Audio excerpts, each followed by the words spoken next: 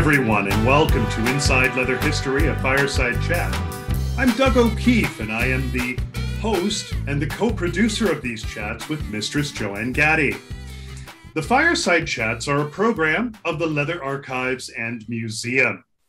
Today, I'm sitting down for an interview with Antti Kauppinen, who is the ECMC secretariat. He's a leather and fetish activist in Helsinki, Finland.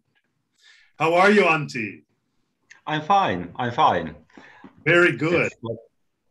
Well, let's go back a little bit. Please tell me about your growing up, a little bit about your family, where you're from, so that we can understand you a little. Okay, so I'm from quite original middle-class family from Helsinki City.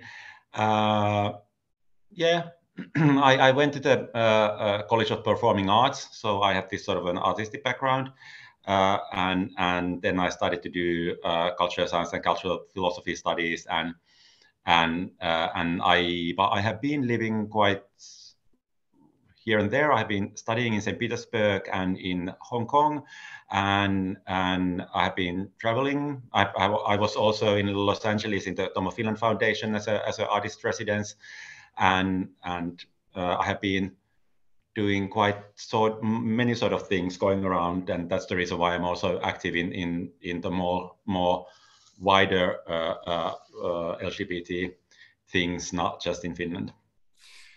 Why did you study in St. Petersburg, and of all places, why Hong Kong?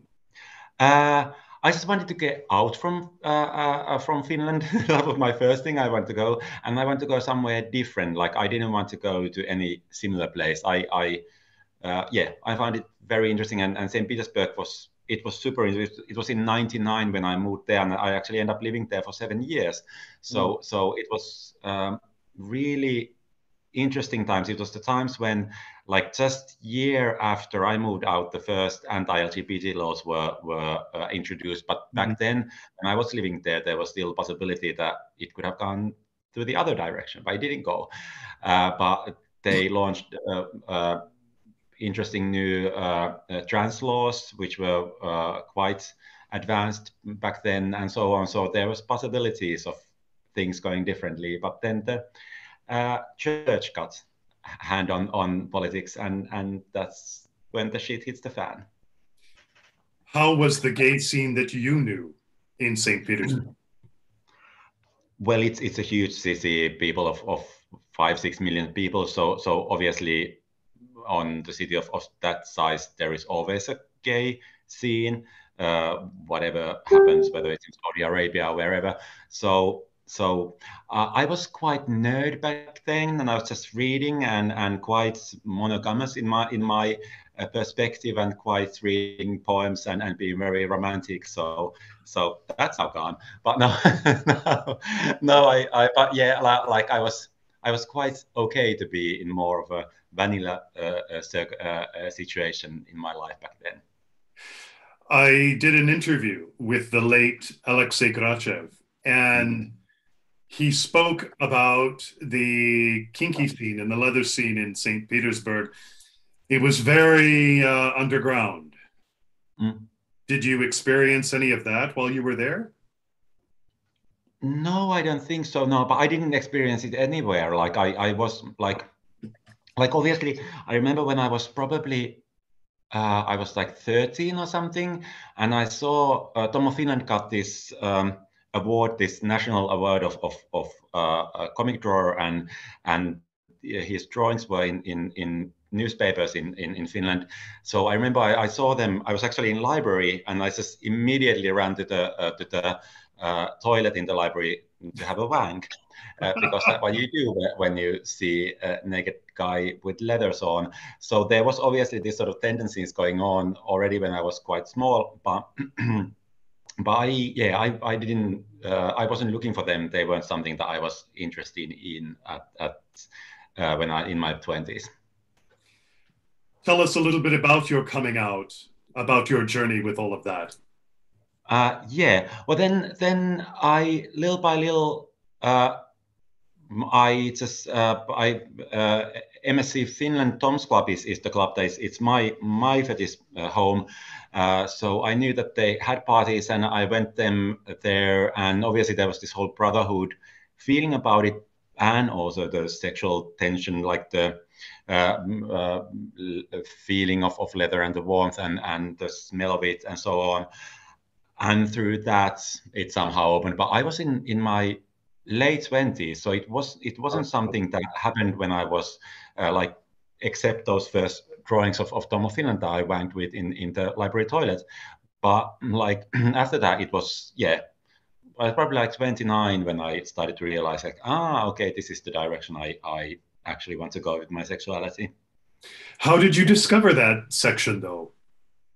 Well, I'm from Finland, and we have the phenomenon of Tom of Finland. So, like, it has always been there. So, to realize that you are more drawn to the fetish side of the vanilla spectrum, then yeah, like it's so visual and existing in Finnish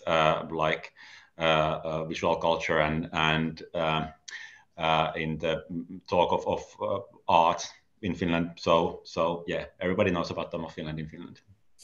Well, since you have brought up this topic, some people would love to know, how do the people of Finland see the images that Tom of Finland created?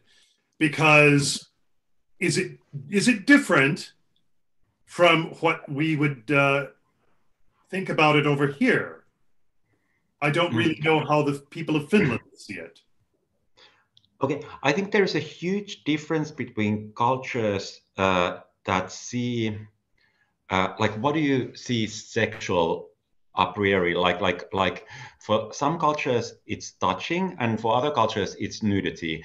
Finland has this whole sauna culture, so it's normal. Like, I have been in a sauna with my grandmother naked, and like there is no, like, it's not weird. It's just, it's not even nudity. It's or being not naturistic, or what is it, nudist or anything like that. It doesn't have any sort of connotation. It's just being normal without your clothes on. So seeing picture of a person nude isn't sexual for our culture as it is for many other cultures. Then again, touching, like, we have really huge differences, as I joked at the beginning, like that we are now going back from the 2-meter COVID restrictions to the normal being 3 or 4 meter apart. So touching is way more sexualized in our culture than in, for example, Southern European cultures. So I think this is something that you need to put to your head, this idea that it's normal to be outside, happy, smiling, be with your family, running to the lake from the sauna, jump to the water. Like, this whole thing doesn't have sexuality or sexual connotations. So when you take Tom of Finland's pictures and you see naked or half-naked men smiling at each other, being fun, having fun in the forest, what most of the Western cultures see is something sexual, but for us it's just guys having fun in the forest. There was in 1920s or 30s, or was it 1932, Finland had a postmark that was a woman, naked woman, stepping outside from a sauna, facing the picture, and the postmark was restricted not to go abroad because there were countries that thought that it was pornographical. And in Finnish connotation, it was mind-blowing to think that somebody would consider sexual or inappropriate a person getting out from the sauna. So this is a huge and long and quite cultural scientific explanation, but so this is something that's completely unique and different for the Finnish perspective.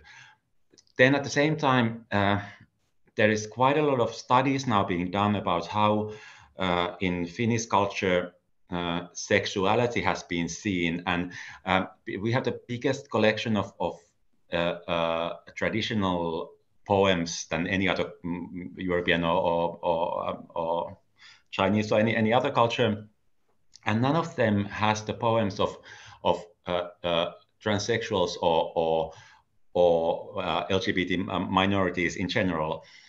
What does it mean? If it would have been restricted, illegal, somehow disgusting, there would be some sort of traces that they were restricted from the collection.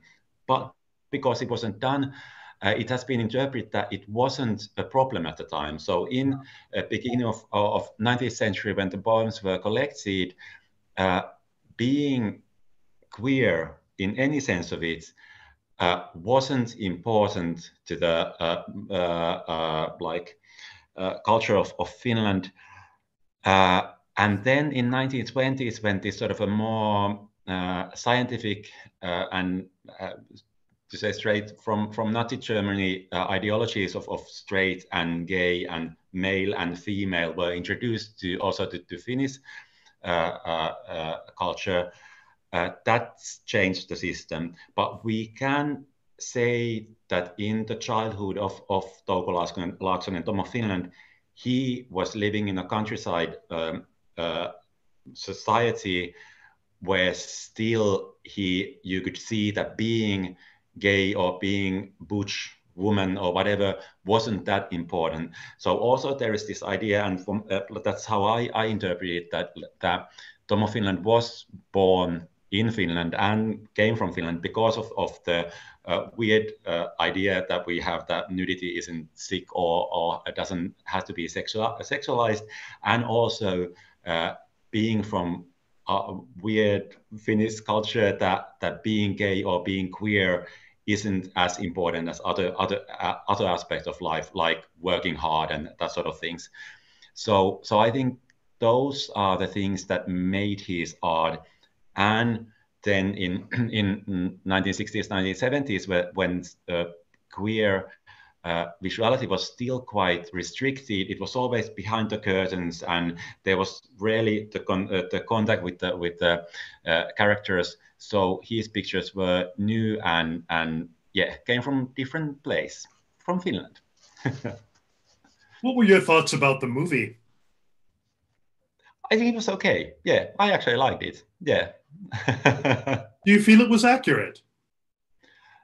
Well, I don't know. I talked about with his other sisters, a boy, and they told that Tom was totally spot on, and also his boyfriend.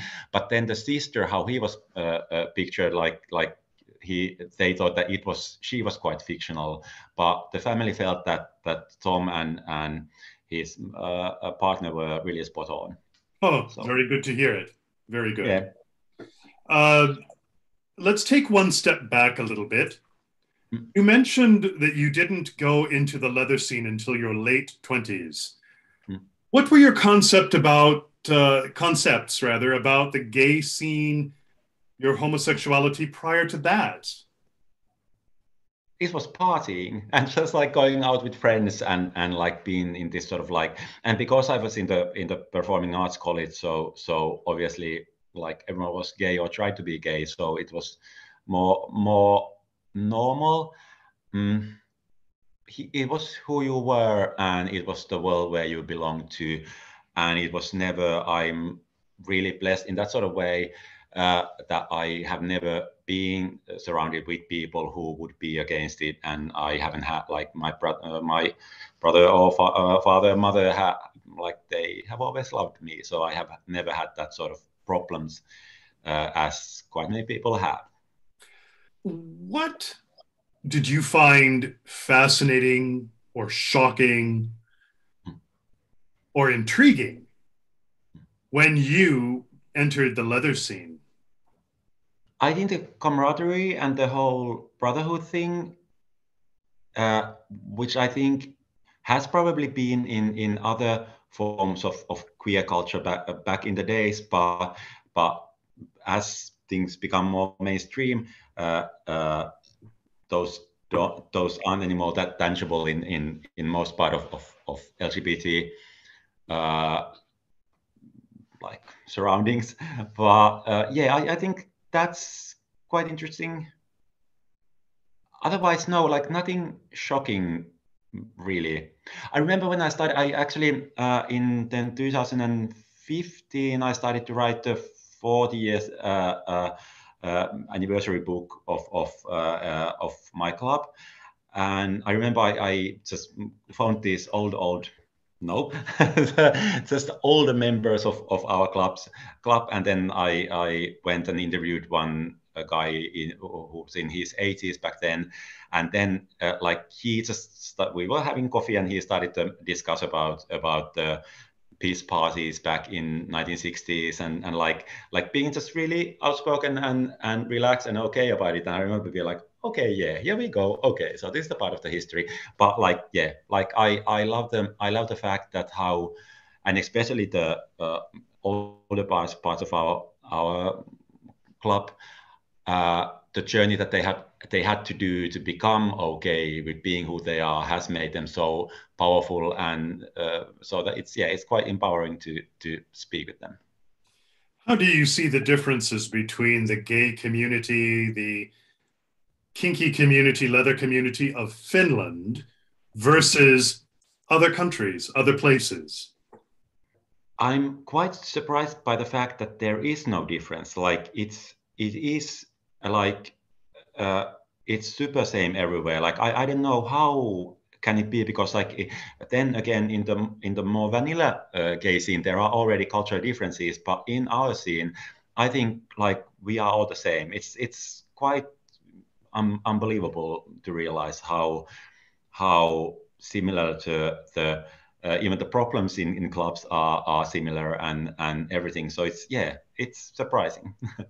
But how about differences between Helsinki and Berlin, or Helsinki and London, or Chicago? I think it's the size, because like Helsinki is anyhow a smaller city than any of those. So yes, the size is different. But like, yeah, I don't know.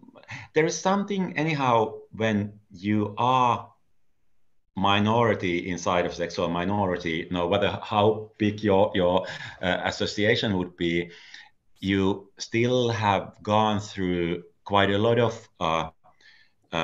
things to be okay who you are, way more than the standard vanilla gay. So people are quite open, and when a person is open, it's quite universal in a really beautiful way. What were your thoughts? How did you feel about the Tom of Finland Foundation in Los Angeles? California has been quite elementary in many ways in our history, so it was really interesting to see those parts also. And obviously the Southern Californian people, they are hippies in so many ways, and they are lovely. But it's like they have their own concept of time and all that. So it's wonderful to be there, but trying to do some project with them, like from somewhere else, it's always a bit different. But yeah, I really love them, and it was like really lovely place to be, and again this sort of a camaraderie and the whole fetish brotherhood thing was really tangible. What work were you doing there? I have actually one book project that I still haven't been able to finish, but I'm going to start to work on it then again, beginning from next year. So I'm now working in an art museum. So I have done this in between, and then I will continue the writing my first novel. So that's what I'm going to publish then. What is the topic? It's about it's quite hardcore. Like I had a boyfriend who was beaten so that he lost his conscience, and then he was dumped in the snow and he froze to death because he didn't come to his senses. So that was quite a huge thing when I was 27. That happened to me. Oh no, I was younger. No, but yeah, 26, 27. Oh. So I've been thinking about that I should write about it. Like I'm really okay. I've really processed it, and it's just a huge part of my life. But it's like I had really good long relationships after that. So, but yeah. So and now when this whole phenomena, like it happened in Russia, and now as this whole phenomena of LGBT refugees in Russia is now happening. So I have been doing quite a lot of LGBT work with people from countries where being LGBT is illegal. So I have been starting to collect those stories. So it's a mixture of like everything in the book is true, but then the phrasing or the how things are connected, it's not true, because like obviously like I can tell my own story, and that's the reason why I'm putting it to the book, because I just don't want to be using other stories. I also like want to open my own story, reason why I am interested in this sort of like more hardcore stories of LGBT people. But the main idea is to open the stories of people who are now having their refugee trip and how they become who they have. And because quite many obviously trans people, as they do the refugee trip, they are being raped and misused in so many ways. And it's not like, if you are like already being a refugee is a huge risk for your life, but then if you belong to a minority, it's even bigger risk. But that's the reason why it has been taking so long to write a book, because like I have to change I can't use the stories so that people will be recognized from them. So I have been changing the stories and connecting them and recreating them. So I have this sort of a fictional character doing her trip at the same time as I'm recovering from my loss, and this whole parallel things, like how anyhow coming from where I come from, because I am white, privileged cis male, I recover from huge traumas better than people who are in so many different ways like not as privileged. Because it's also, it's not hardcore, just hardcore. It's also, it's life of the people. Like there are so many people amongst us who are at this moment struggling with the horrors of trying to get a refugee place and trying to survive at the same time because they are either trans or LGBT. Is Finland welcoming a lot of these refugees? Not enough, I think, and I think we should, we should definitely take way more, and to, it is the questions on that side, they are really problematic, because at the same time you don't want to create gay ghettos where you force like people with the same background, but at the same time for the it's really problematic. I don't know how to, but I hope that Western world would show that we believe in the morals that we believe, and that's how we show it, is that we open our borders to people who will not be safe in their own country. From what countries are you seeing many of these refugees? Russia is growing, like, and Russia is very interesting, is a way too weird word for this, but it's because people are quite educated over there, and they almost have the possibility to travel freely. So we easily don't realize that they are actually refugees, and there can be situations when being an LGBT parent, for example, is threat both to your children and to yourself, and so on. So we have to keep our eyes open. And now there's obviously happening weird things in like also in EU countries are happening weird things. And then there are parts in your country that have also quite alarming. So the Nazis are rising. What weird things are you seeing from your point of view? Well, for example, in Poland, they have there are parts of the country that have said that we are LGBT free. Mm-hmm.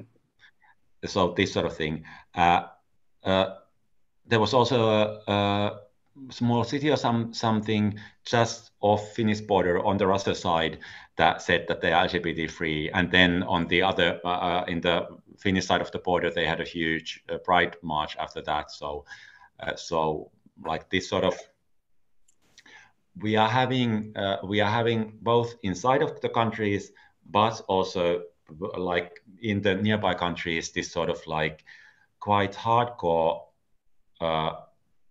backslashes. It doesn't take away from everybody, anything, if we give people rights to love who they love and so on. But there is something weird going on with people. How do you see the situation here in the United States? People should talk more to each other. It's not good that you are isolated. Like, I was quite surprised when I talked to people and I couldn't find anyone who would even know a person that had voted for Trump.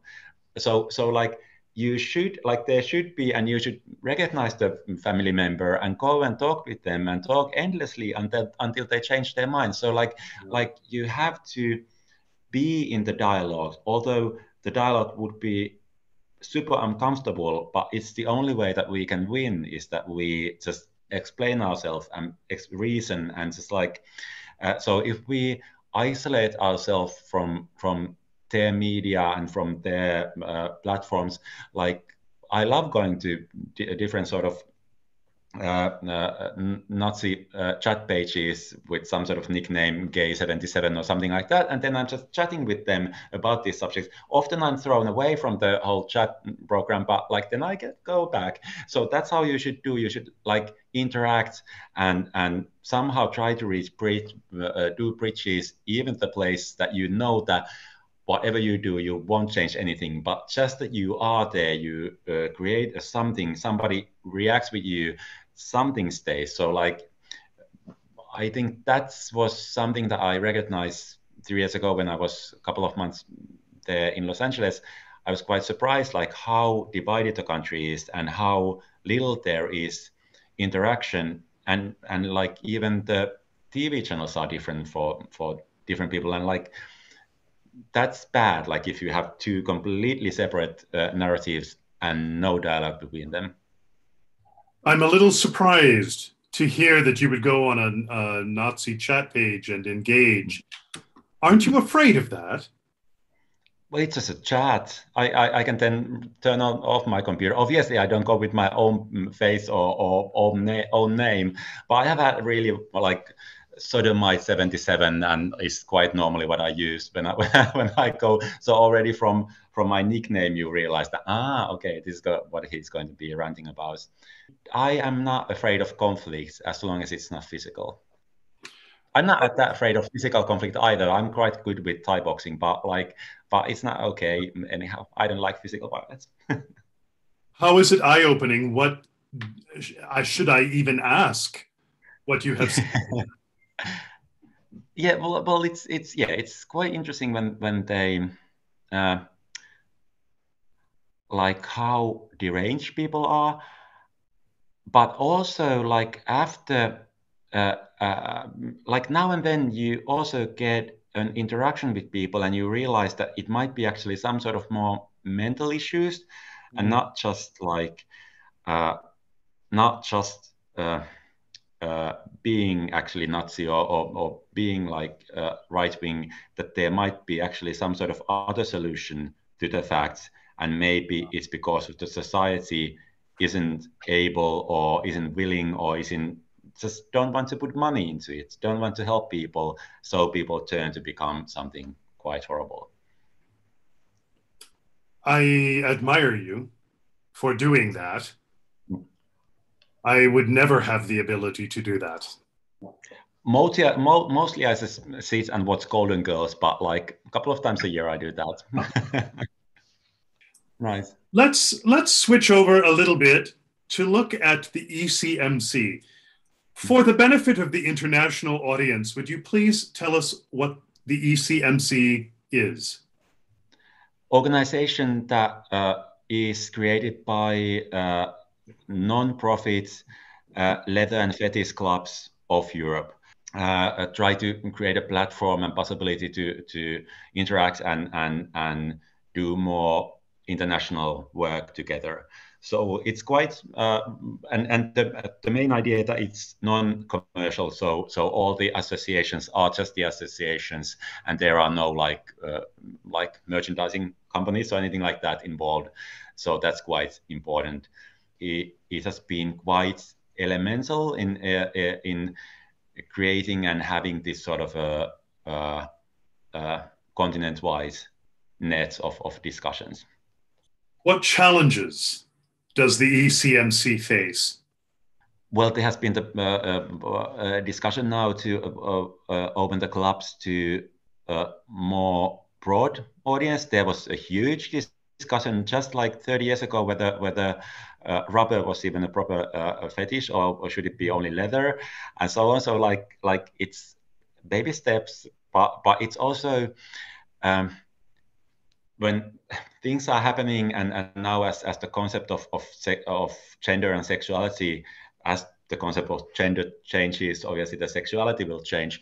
So it's good to have these discussions and give the more traditional opinions the possibility to be spoken open, and then to actually see like how and which angles and how can we go further, and because like sexuality can't be a tradition. It can't be like, no, how do I say this? It can't be like a museum. Like we can't have sexuality freeze like Walt Disney and then wait a day that it will come back again. So everything will change little by little, and we see changes in young generations that are now mixing the fetishes and the sport fetish with the leather harness and so on. So everything goes, and obviously I love how trans men are now normal part of our fetish existence. So these sort of changes are coming, but at the same time, it's very important to keep the discussion and to realize that that we have to respect the safe space for different sort of minorities, and safe space isn't away from others. So if we would open the safe space and everyone can come, then it's not anymore safe for the people we wanted to create a safe space for.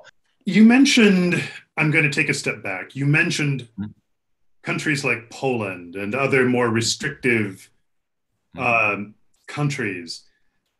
Are they also represented in the ECMC? There was a club from Poland. There is a club from St. Petersburg, and there are clubs, and I think especially for those clubs, it's very important to have the camaraderie and to have the possibility to meet other people, and so I think it's very, very important. But at the same time, it's so important that the collaboration goes on their terms, so that we don't from Western countries go and say that, okay, this is how we're going to do it, because they know their legislation and everything way better. So we might fuck things up just by forcing our ways of working things. So they know. So it's very important for us to be not just humble, but like just take them on the level and listen how we can help, and not go and give our help without asking like how they want to have it. How many countries are represented? Oh my God, I don't actually know. We have like, I don't know, 15, something like that. I don't actually know. I should check that out. I should know. I don't know. Please tell us more about your specific position with ECMC. It's quite a lot of diplomacy then, just to find the right place to keep somebody happy or everybody as evenly unhappy. But what is the foundation motivation? It's just a platform for the clubs to meet, and the clubs to create some sort of neutral territory where they can probably share ideas, share their frustration, share their possibilities, their dreams. So that's what it's all about. So it's really for the clubs, and that's the reason why it doesn't have president. It has secretaries. So the presidents are in the clubs, and then we just create them a place where they can meet. What are the plans post-COVID? I'm coordinating the media work, so we have now created a new web page where the idea is that each club has 2 annual ECMC events. So there is a pages where people can check those out, and then the clubs can go. They have the right to go to the sections of the calendar or there and change the data and information and stuff. So it's more interactive, and also the clubs can change the information and pictures of their own club in the page. So we are trying to make it more so that it's just not so that secretariat does all the work, but so that like everybody is involved. So Okay. that's the next page, and then we are going to have a first like actual physical meeting where everybody is flying in. We are going to have it in southern France, in Nice, in November. So I'll go there, and then we see what happens there. Oh, how interesting. I wish I could attend. What plans do you personally have for your future in the community? I don't know, a lot of sex. What else? I need to buy new boots. I don't know. Well, yeah, the new boots I need to buy, but I don't know. Like my expectations are quite low at the moment. I just want to go to a party and meet friends and have a couple of beers. Like I will be really happy with that. And now, like we are actually in 2 days, we end all the restrictions in Finland. So yeah, that's what I'm waiting for. I'm quite easy as long as the normality comes. But then obviously I think probably in 3 months I'm already anticipating something more moon from the sky. But now I'm just happy to have a couple of beers with my friends. What do you still want to accomplish in the leather kink community? Interesting. I think I'm like obviously I have this book project, and then I have another book project, and then I would like to do my PhD, and then there is a book project I have some sort of like there should be something well written novel or something about the chemsex scene, or like something about like bringing this sort of like hardcore thing not as an obscurity but as a standard of existence. Like I don't know what I want to say with it yet, but like it's a phenomena that has been part of certain type of hardcore fetish community, but at the same time it has been quite medicalized or hushed up, and there is quite a lot of almost xenophobical tendencies towards it. So we hate people who do crystal meth, or we try to help them, or like there is no normality. And I don't know on which level can we have normality when there are so huge like problems and stuff going on that scene. But I think that's something I believe that in 20, 30, 40 years, we will look back how we now how and which sort of legislations do we have about chemical substances, as we are now looking back the LGBT laws in 40, 50 years ago. Mm-hmm. So I think that's a change that is happening in the society, and as a society or as a fetish community who have been always on the outskirts, we might be able to open some eyes. I don't know, I might have to like rosy ideas about this, and it might be really horrible, and terrifying thing when you look closer to it, but like this is something that I would want to see some sort of something more scientific and less moralistic being done with. Well, I can tell you that the chemsex scene is viewed very differently country to country. How is the scene about it in Finland? It's almost non-existing, and also like, yeah, it doesn't, there is no view on it really in Finland. So like I know that there was some sort of chemsex study done, but there was probably like 60 answers, and you know, it's not like yeah, it's, yeah, we drink alcohol and then we go hiking. Like we don't, like we are disgustingly wholesome nation. Oh, right. Well, that's very good to know. So, I would like to thank you very much for a lovely interview today and for your contribution to Inside Leather History, a Fireside Chat.